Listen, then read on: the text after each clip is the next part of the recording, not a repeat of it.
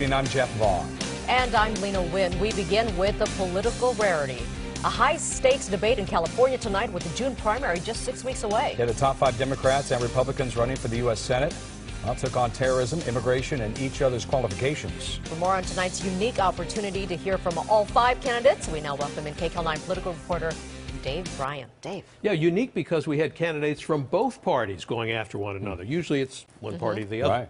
Well, the debate pitted the 2 Democrats with well-known names, Attorney General Kamala Harris and Congresswoman Loretta Sanchez, against 3 little-known Republicans who had little to lose by going on the attack. Welcome the 5 leading candidates for U.S. Senate. At the first California U.S. Senate debate of the 2016 primary season, the 5 leading candidates to succeed retiring Senator Barbara Boxer traded charges and countercharges. In most cases, the Republican underdogs attacked the Democrats who are leading in the polls. Like this from former state GOP Chair Duff Sondheim, aimed at Attorney General Kamala Harris on crime and gun control. I totally agree with Kamala Harris that we need to keep the guns out of the hands of criminals and people that are mentally unstable, but according to the state auditor, she's failed to do that with her policies as Attorney General. I mean, let's stop with the political attack stuff. The reality is I've taken more guns out of the hands of people who don't legally deserve to have them in the state of California than anybody, and I'm proud of that. Well, that's I'm proud of the work. I'm proud of the work that we have done. Harris is leading in the Senate polls, and some analysts believe she's a shoo-in to win the race. So she took most of the hits from the trailing Republican candidates, including another former California GOP Party Chairman, Tom Del Beccaro, who clicked off a list of criticisms. And with all due respect to the Attorney General, I don't think you can support sanctuary cities. I think she should have prosecuted the police murderer with a capital offense.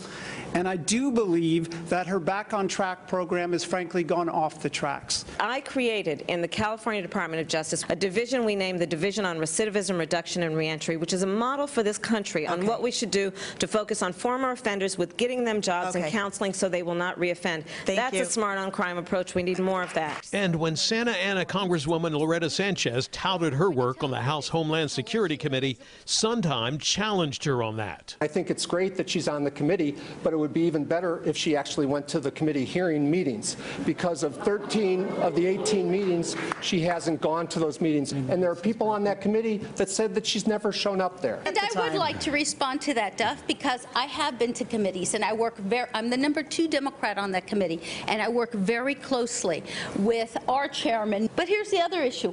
I also sit on the military committee, and both of those committees meet at the same time.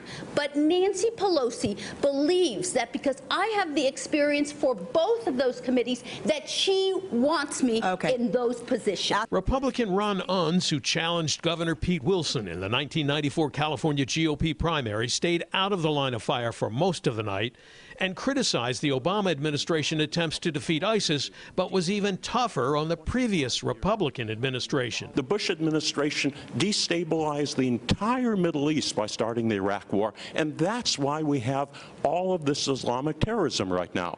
We've had 2 terrible administrations and their policies, though the Bush administration with the Iraq War was even worse. And when Representative Sanchez was asked about comments she made that as many as 20% of Muslims have a desire for a caliphate and are willing to use terrorism to target our way of life, she defended her remarks. People said that it was about American Muslims, and it wasn't. I know my American Muslim community very well. I was talking about worldwide Muslims. Oh, and by the way, nobody has been able to refute those numbers. But here's the most important thing you need to know. I am very close, and I have always fought for my Muslim American community. Thank you. And I will continue to do so as your senator. Well, there will be only one more debate in the California Senate race before the June 7th primary. That's scheduled to be held on May 10th with the same 5 candidates, and it'll be at San Diego State University.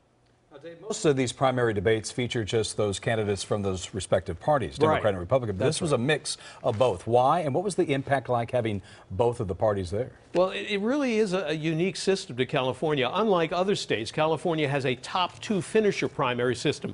So the winners are the top two vote getters in the primary, no matter what their party is. And there could be two Democrats or two Republicans in the runoff, the general election.